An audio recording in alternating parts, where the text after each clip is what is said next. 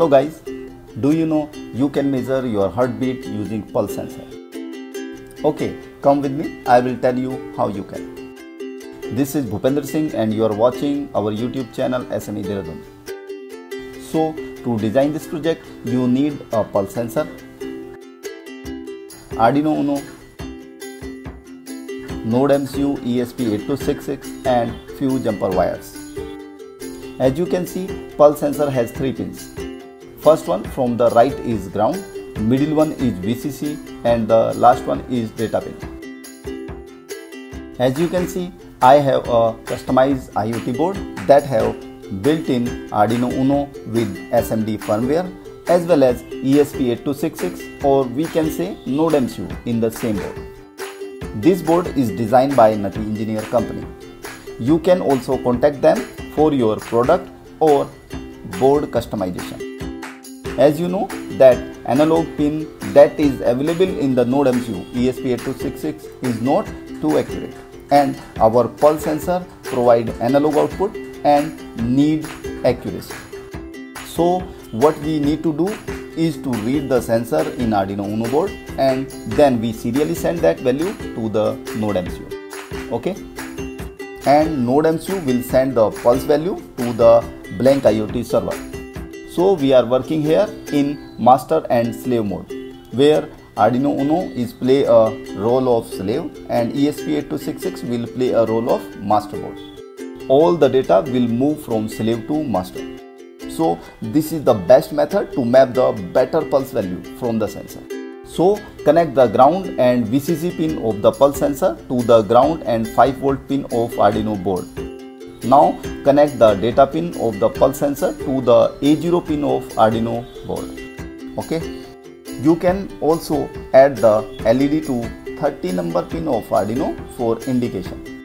You can also take reference from the circuit diagram. So once you done connection of pulse sensor, then go to the video description to download the program. Click on the given link and you will redirect to my GitHub code repository. And guys, please follow me on GitHub for the update of latest programming code. Thanks in advance for this. Now here click on the code button and then click on download it. Once downloaded, go to the download location. Here you can see the zip folder with the name Heartbeat Monitoring with Blynk 2.0 Master. Right click on the zip folder and click on the extract here. You will get the extracted folder. And guys, if you don't have WinRAR or WinZip software, then link is available in the video description. You can download it from there.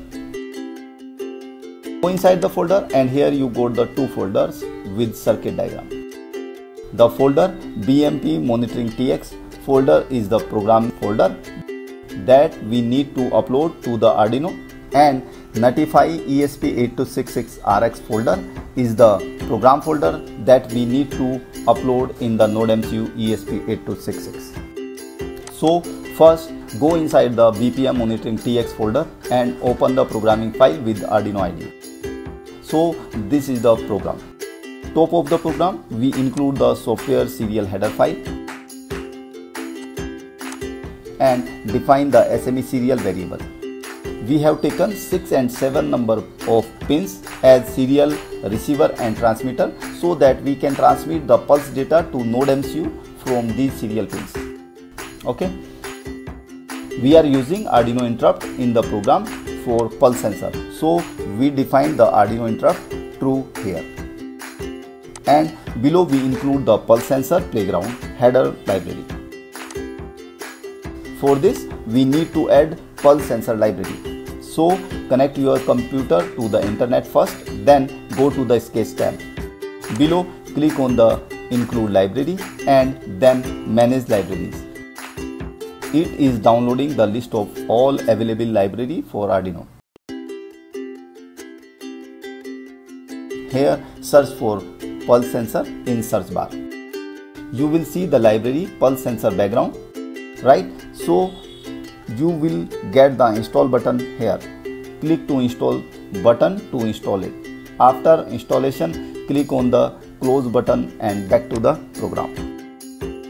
Below we define pulse wire variable to A0 as a constant integer, an indicator LED to 13 and threshold to 550. Threshold is playing the vital role for here as we ignore the value below this. Okay. Below we define the pulse sensor variable. Now in the setup function we serially begin the default serial and SME serial both at 9600 baud rate. Also remember that we need to access the pulse data at the same speed at the NodeMCU. Okay. Below we define the pulse wire as an analog read, LED 13 as blink on pulse and threshold as set threshold for pulse sensor. Below we begin the pulse sensor. If pulse sensor connected to the board properly, then we got the message serially we created a pulse sensor object, otherwise not. Now in the loop function we store the pulse value in my BPM variable using pulse sensor dot get beats per minute function.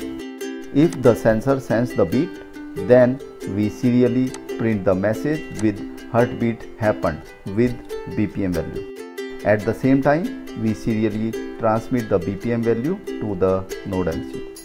Note it guys, we create a data packet to send the data to NodeMCU. We create header and tailor to recognize the packet at the NodeMCU side.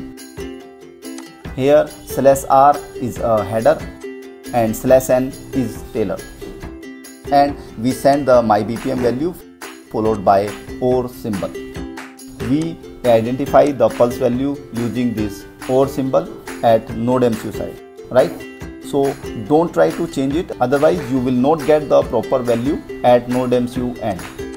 We also print this to serial monitor. So guys, this is the complete program to measure the BPM at Arduino. So now connect your Arduino board to the computer and go to the tools and select the board as Arduino Uno. Now select the port as COM5. Then click to upload button.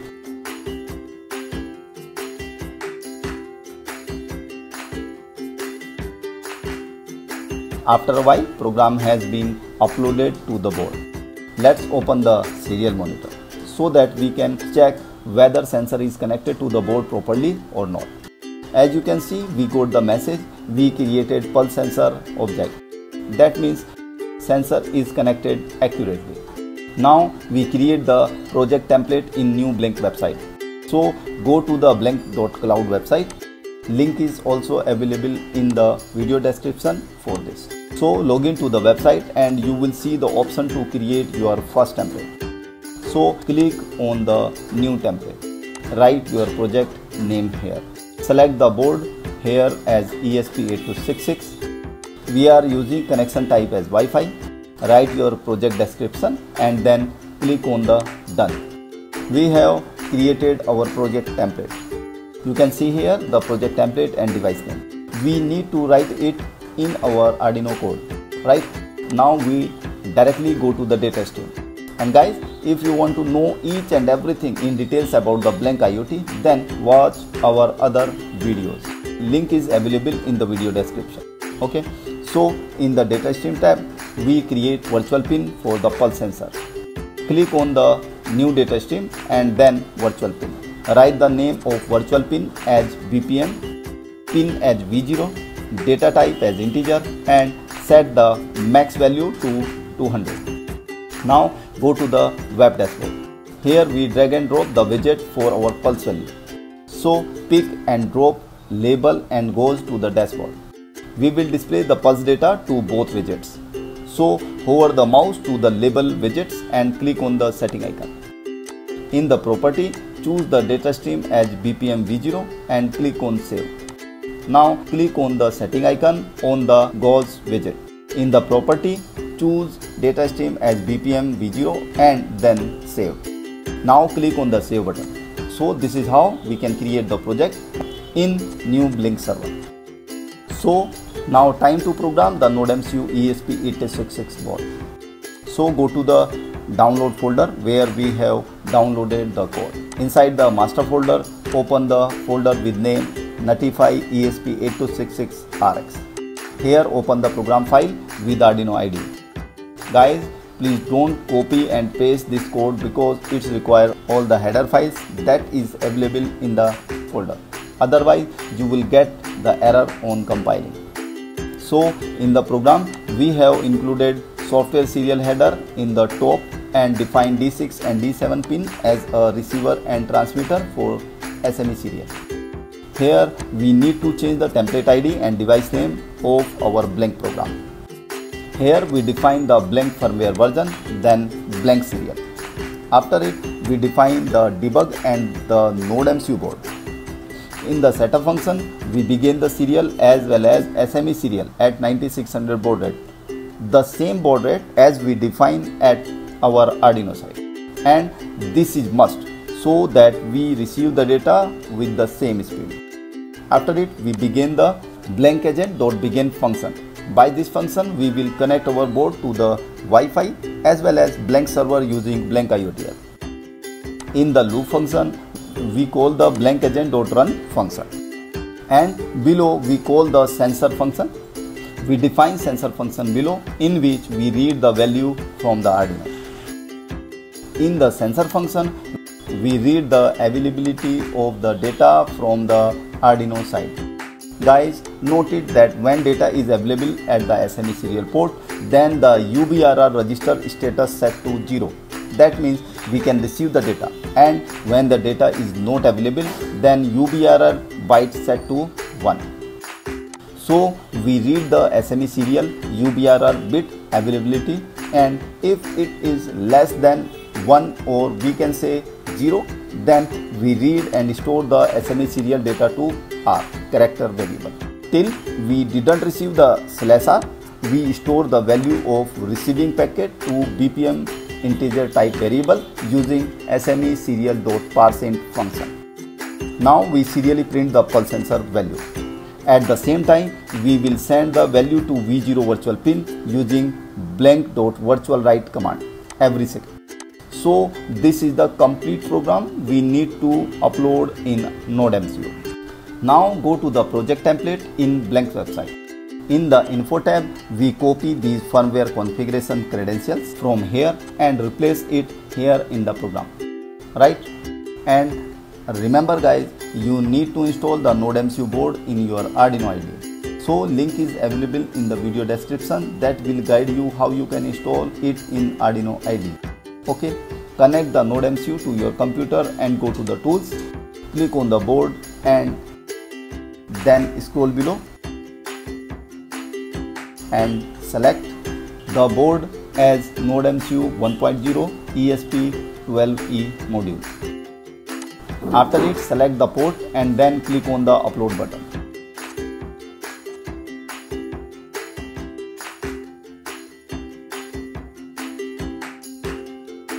You can see program has been uploaded to the NodeMCU board. So after uploading the program, open the serial monitor. Press the RST button that is available in the NodeMCU board. So you will see the Blynk symbol like this in your serial monitor. Means our NodeMCU board is ready to connect. Now time to download and configure the new Blynk 2.0 IoT mobile app. So turn on your mobile data and Wi-Fi. Download the Blynk IoT app from the App Store or Play Store. Open the Blynk app and log into it.